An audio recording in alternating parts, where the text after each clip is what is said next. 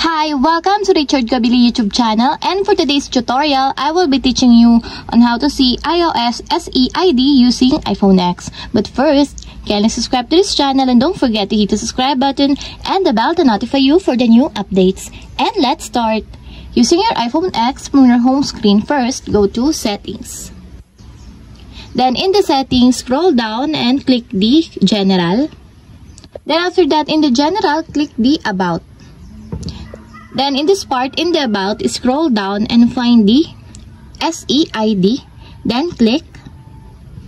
Then in this part, you can actually see the SED number of iPhone X. And that's it. We have successfully see iOS SEID using iPhone X. If you have a question, you can comment down below, and don't forget to hit the subscribe button and the bell to notify you for the new updates. And thank you for watching.